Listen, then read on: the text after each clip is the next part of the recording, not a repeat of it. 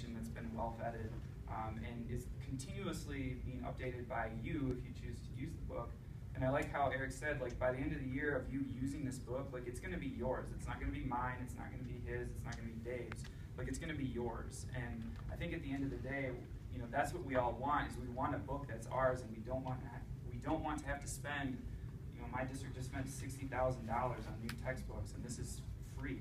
And it just takes a little bit of your time and a little bit of finagling to figure out how you're going to be able to get it to reflect, you know, what you know and the things that you can bring to it, but you can deliver it in a way that's going to be awesome for your kids who are low and need that remediation, but are also high and want to be able to go above and beyond what you're able to do with them right at that very